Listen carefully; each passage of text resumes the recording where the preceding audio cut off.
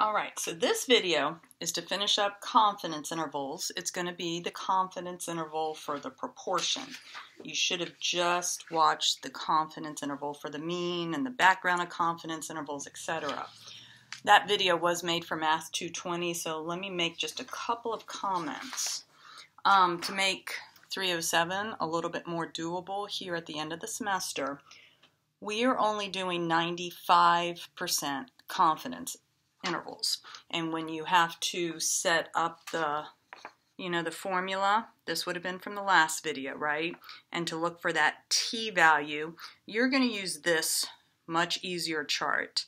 The chart that was used in the video was for Math 220. It's a little more complicated. These are all 95% confidence intervals. That's the only thing I'm going to ask you. Degrees of freedom is n-1, so you look it up that way.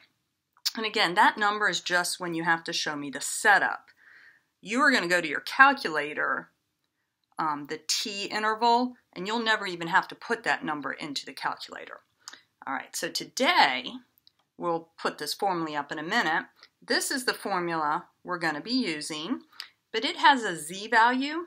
So you're going to see when we do this lecture that I can already tell you what the z-value is going to be because we're only going to use 95% confidence intervals. Also down here was stuff from a few videos ago, the sampling distribution. Okay, so this is what I call like your cheat sheet for this stuff. Something else I wanted to show you, I've included this handout on Canvas. It's not part of the lecture notes for today. This is just something if it helps you. It just summarizes, so the sampling distributions, how do you know if it's x or x bar versus proportion. I remind you how x and x bar go forwards and backwards. Proportion only goes forwards. I remind you about the normality assumptions. I kind of give you a real quick summary of how are you going to know the difference. Because those were what we talked about, the camps, right? We talked about that in one of the videos. Confidence intervals. This, again, kind of summarizes the last video you watched. And this summarizes today's video. So this has been loaded in the handouts in the module. So that might help you stay organized. All right. Now, part of the lecture notes today, we're going to work on 3 problems. So here are the 3 problems. Then we will do the lecture. So this is, okay, that pen's broke. Chapter 8.3, confidence interval for the population proportion. Remember proportion, I think I probably used the example of how many ounces of coffee do you drink? That's measuring something, that's the mean. But if I ask you, do you drink coffee daily? Yes or no?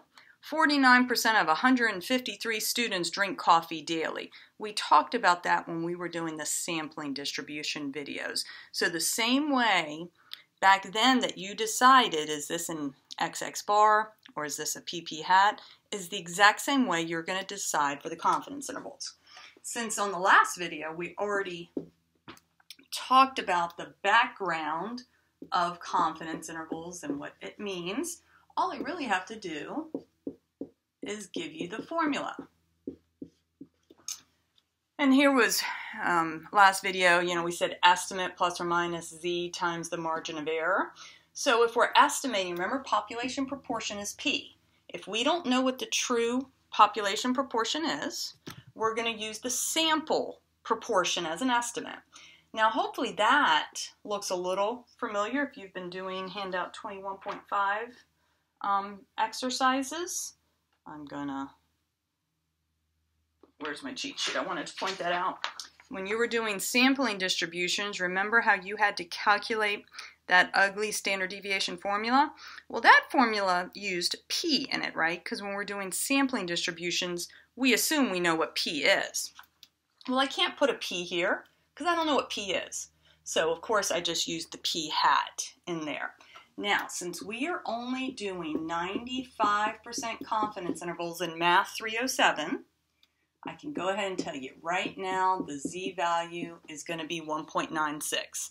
So every single time you're going to put that in. When we go to our calculator in a minute, we are going to find 1 prop z int. It kind of cuts it off because it didn't have enough spaces, I guess, but the int stands for interval, of course.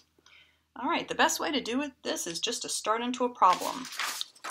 If you'll pause me, I do want you to read that whole problem. It's really long, right? So I want you to pause me and read it, then we'll summarize it.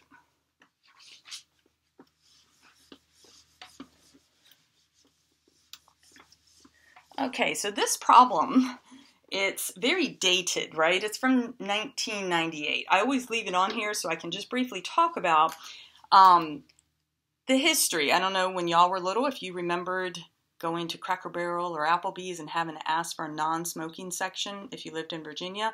Virginia was one of the last states to kind of catch on to secondhand smoke and banning smoking in restaurants, things like that.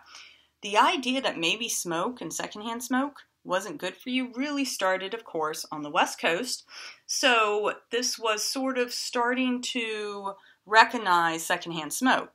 It might sound silly, but they did a lot of studies on bartenders because there is the idea in America that you should be able to have a job and have safety on the job. You know, you can't just say to the bartenders, oh, well, go find another job. That's not the way it works in America. They should be able to work and be safe. But when smoking was allowed in bars, a bartender was exposed to secondhand smoke, you know, every hour of their shift. So, a lot of words here. Let's see. 21 of 39 sick bartenders got better after the ban. I'm just going to kind of summarize it like that. Takes too long to say all the respiratory problems, right? But that's the info that they've given me. The rest of it is just trying to say we did good statistics. Yes, we had a lot of sick bartenders and we did take a sample from them. So we're never going to use that 400 in there. And then they say do a 95% confidence interval for the true proportion who got better after the ban. Remember, this is the sample. So the sample proportion is 21 over 39. That's an awkward fraction. I'm going to stick that in my calculator. Oh, okay, it's 0.5385, so almost 54%, just so that way I kind of know what I'm working with, right? We're going to use the formula I put on the board, and that's on your cheat sheet, to show the setup. Remember, we're using a z of 1.96.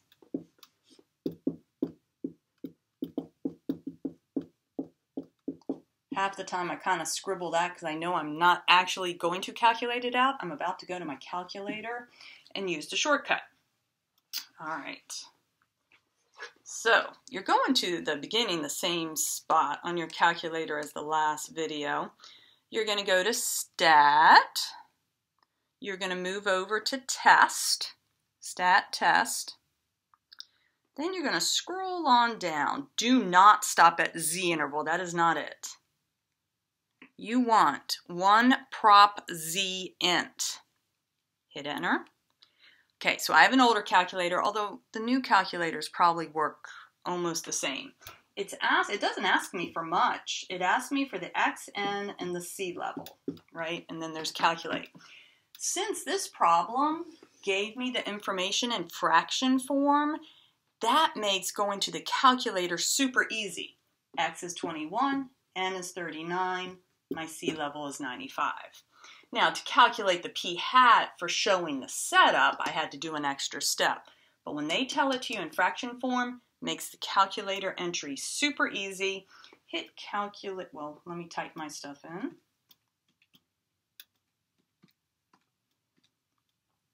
We get 0.382, 0.6949. I want 4 decimal places, same thing as the beginning of the course when we're representing proportions, numbers less than 1, relative frequencies, probabilities, all of this stuff. 4 decimal places, right? All right, this textbook problem, as fancy and as long as it was, that answered it. They don't follow up with a question. I'm always going to follow up with a question. So let's add a question to this problem.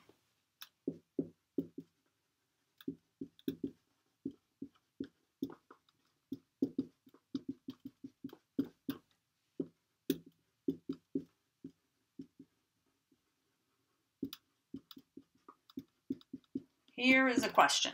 Is there evidence a majority of sick bartenders got better? Now, I find a lot of people overthink the word majority. Majority means greater than 0.5. It has nothing to do with 0.51 because there's a whole lot of numbers between 50 and 51%, right? So majority means greater than 0.5. Remember how we talked about in the last video, the entire confidence interval has to do whatever it's asking you, right? Is that entire thing greater than 0.5? No.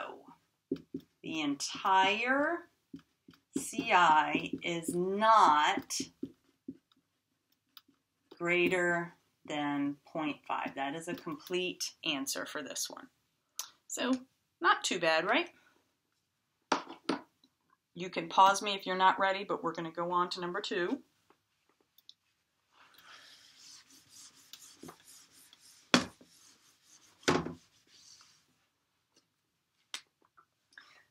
So again, pause me. I want you to read number 2, particularly the top part, and then you can just skim A, B, and C. All right, so another dated problem, right, from 1998. But the idea, gosh, right now, it's even more massively so. The idea that often teachers need some extra resources or help with technology in the classroom. In the middle of COVID now, that's all teachers have been doing, right? Learning new technology. And the idea of that all-inclusive classroom, different lesson plans for all the different levels of ability of students in the classroom. Those are 2 still very real topics even today, not just 1998. I'm going to shorten this stuff up. Let's see, we did have 4,000 teachers, just so I keep with the lecture notes that I loaded. Part B says 21% needed help integrating students with various disabilities. And then part A was talking about technology. 19.99% needed help with technology. So these, they gave it to you in percent, right? So getting that p hat to show the setup is super quick. 0.21 plus or minus. Remember, you always have to put it in decimal form. We're always doing 95% confidence intervals, and it says that in part A and B, right? So here's the setup. Kind of seems like busy work. I make you do this just in case you ever lost a graphing calculator. You would still be able to calculate confidence intervals if someone gave you like a $10 calculator. Maybe I'll try to separate this a little bit. Let's go ahead and set this one up.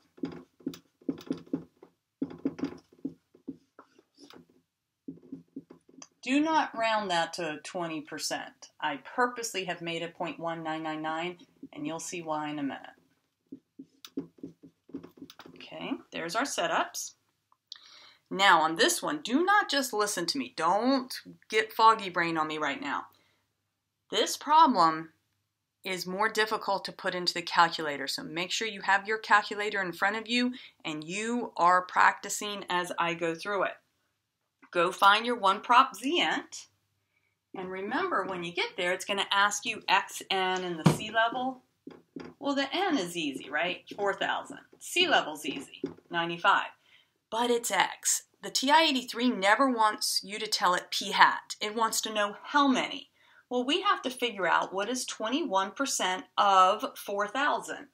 0.21 times 4,000. You don't have to leave the screen. You can type it right there on your screen. When you hit enter, once you hit the enter, right, it should say 840, which is correct. Now hit calculate. And you should get that. This one is even trickier on the calculator. go back to your 1 prop z-int. Again, the n and the c level are super easy. But the x, okay, I want you literally to start typing this stuff because I'm saving you guys an error that many of you get if you don't practice with me. Do 0.1999 times 4,000 and hit enter. But notice what it says.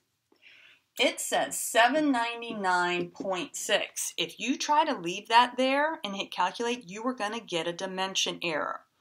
The TI-83 is programmed where you have to have an integer in the x. See, we had 840 here, so that wasn't a problem. This is a problem. So you have to take your arrow, go back up, round it properly. 799.6 rounds to 800. So you're going to over-type that 799.6 and make it 800. Now you can hit calculate.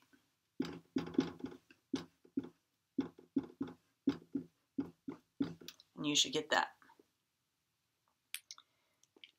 So we've kind of pretty much done A and B. Part C is an extremely long way to basically ask this question. So I'm going to paraphrase what they're asking you for in Part C. I'm going to erase this, so pause me if you're not ready. Well, I did not want to erase my confidence interval. Let me write that back up.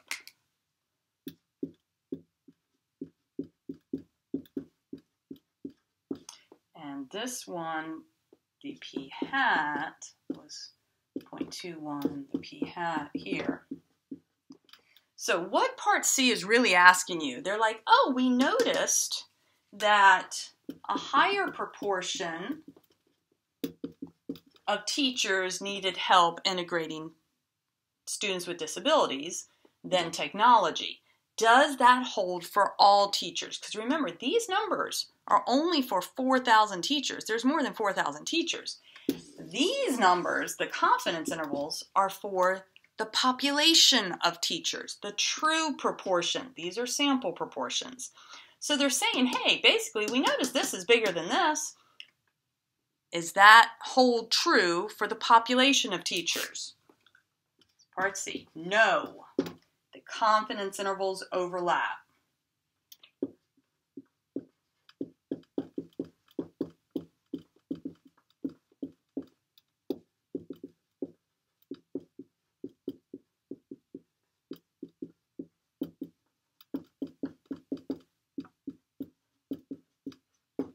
Okay, and I think we did that with the intro of a political poll on the last video. These confidence intervals overlap, and just to remind you what I mean, you could kind of take this one.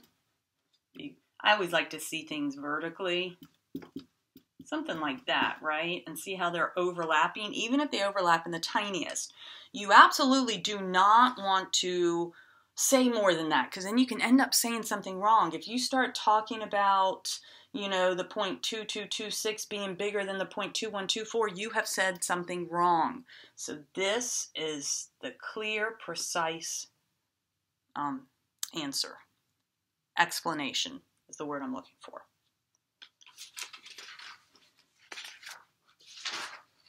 All right, let's do one more problem. I just totally made it up. Number 3. Why don't you pause me, see if you can do number 3 start to finish, show the setup, go to your calculator, and then answer the question, and then come back. And that way you can kind of see the little parts that you're missing, or maybe you're getting it all right.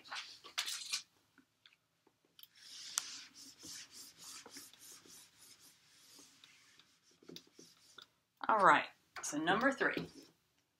I will survey the next 52 kids. I find that 34.6% have a hamster. I want a 95% confidence interval for the true proportion of kids that have a hamster. So there's my p hat. We're doing 95%, so our z is always 1.96.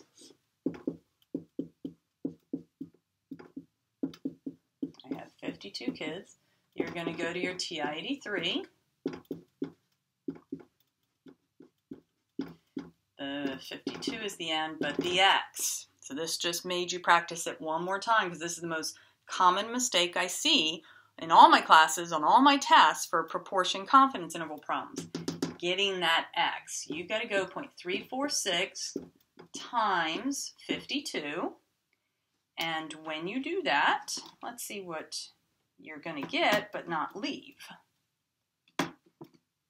You're going to get 17.992, but you can't leave that there. You now have to go back, arrow back up, round that properly to 18.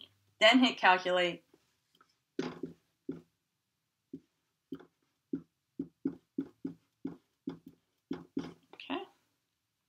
And I asked a question, is there evidence more than a quarter? So more than 0.25?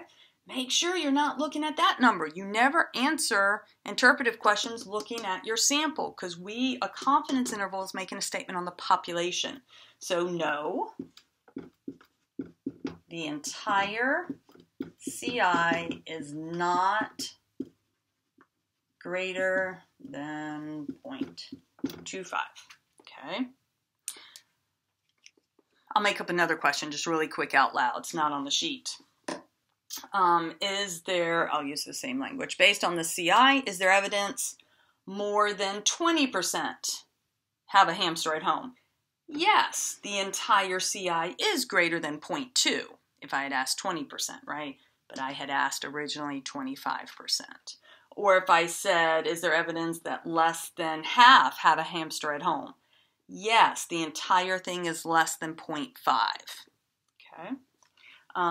Just in case I haven't written it anywhere else, at this point you should be able to do all of handout 22, but newer, because you should have already done a lot of it, would be that number 5 through 7. One more just quick comment, because I do not remember if I included this in any other video and it just bears repeating. Proportion confidence intervals, we had talked about in the other video all the time. Those are the political polls and, you know, how happy you are about something that's happening in America. We see that all the time on television. Confidence intervals for the mean, like last video, not this one. That one I don't see very often in real life, except for, and that's why I put this in your lecture notes, except for this article. It was in my local newspaper in Stanton. And it was comparing the middle class for Waynesboro, Stanton, Augusta County to the middle class for America. There's a whole issue on define middle class. Anyway, I'm not going to get into a long spiel on that. But if you just kind of look at where I put my pen brackets, they're talking about the nation's middle class. Then they start talking about where I live, Stanton, Augusta County, Waynesboro. The middle 60% of households earned between $19,576 and $79,617. Okay. That is actually a confidence interval. So they come back and talk about it right here. For the income levels defining the middle class, the margins of error are plus or minus about 2,000 on the low end and 2,800 on the high end. So you could go back to these numbers and actually calculate the confidence interval for the low end and the confidence interval for the high end. First time ever I've seen them actually talk about margin of error, plus and minus for measurement data, just in your regular small town newspaper. So that was kind of exciting for me to find. All right, that is it. So we are done with new material, prepping you for the exam, which of course is cumulative. So we will talk to you soon.